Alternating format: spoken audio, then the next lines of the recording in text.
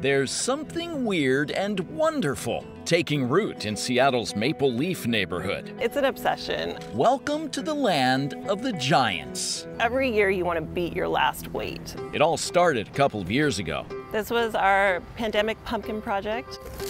Next door neighbors Brooke Oettinger and Karl Pauly got hold of a couple champion seeds and set out to grow their own jack-o'-lanterns. But things got out of hand.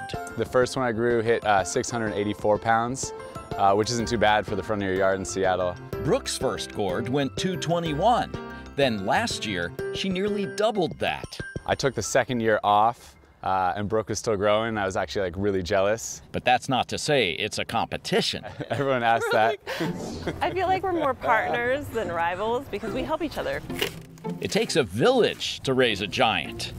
Can't leave them alone. Yep. They're babies. When one family is out of town, the other tends to their crop.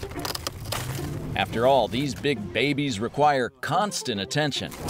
There's planting and pollinating and pruning, not to mention tucking in at bedtime. There's a sleeping bag that I put mine under. Night, Magnus.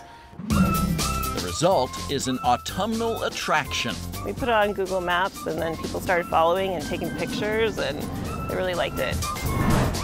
If you're passing through Maple Leaf, be sure to say hello to the farmers with the smallest gardens and the biggest crops.